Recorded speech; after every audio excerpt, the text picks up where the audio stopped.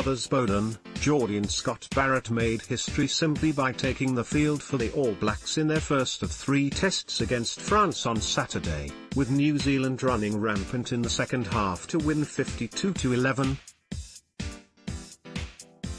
Fly half Beauden, full-back Jordie and lock Scott were the first trio of brothers to be named in an All Blacks starting 15 for a test match and made a large collective contribution as New Zealand extended its winning streak at Eden Park to 41 tests over 24 years.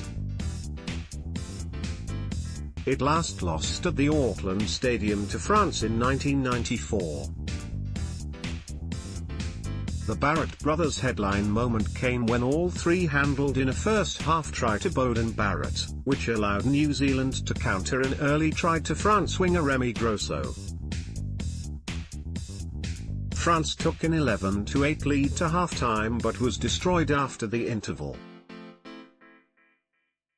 The Barretts surrendered the spotlight in the second half to an extraordinary ensemble performance by the All Blacks, who scored 7 tries and 44 unanswered points. The headliners in the second half were winger Beauden with 2 tries, hooker Cody Taylor, who scored a try and provided the last pass in 2 others, and replacement full-back Damian McKenzie, who scored a try and also created another for the bulldozing centre Ngani Lomape. RFU hiked ticket prices with England vs All Blacks to cost up to £195. 2 of those tries came when France were reduced to 14 men after lock Paul Gabriel's was sin-binned by English referee Luke Pearce for a high tackle on All Blacks centre Ryan Crotty. The tackle appeared clearly legal, around the chest, and television replays showed the 25-year-old was nowhere near the inside centre's neck or head. Gabriel's left the field with the score locked at 11-11 and returned with New Zealand leading 25-11. We were behind on the scoreboard but, as soon as we drew even, the boys really picked up again, All Blacks captain Sam Whitelock said. Beauden Barrett joined his 2 brothers Jordie and Scott in the All Blacks side, Getty. The other key to the magnitude of the victory was New Zealand's ability to steadily increase the pace of the match in the second half. France were fully competitive through the first half, stunning New Zealand with Grosso's try in the 7th minute. New Zealand were surprised by the ferocity of France's rush defence, and efforts to speed up the game often led to errors which relieved pressure on France. But there was a sublime moment for the All Blacks in the 21st when the Barrett brothers combined to create New Zealand's first try.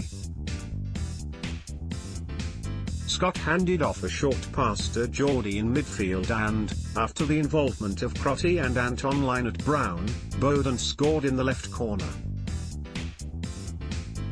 The introduction of uncapped prop Kaltu Inakua from the bench in the second half stiffened the All Blacks scrum and helped turn the tide of the match.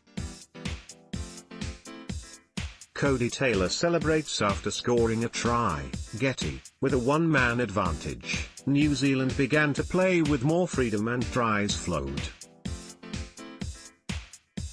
Taylor scored from Beauden Barrett's cross kick in the 53rd minute, then provided passes which made tries for Ben Smith and McKenzie. McKenzie in turn fed Lomape, who crashed through the tackle of Maxime Meder to score. Beauden touched down twice and Ardie Savea powered over in the embrace of 4 French defenders in the last minute. "We have to believe in ourselves," France captain Mathieu Bastouard said. "I think there was too much surprise to lead after 40 minutes and we have to work on that for the next game." Reuters AP. Follow the Independent Sport on Instagram here, for all of the best images, videos and stories from around the sporting world.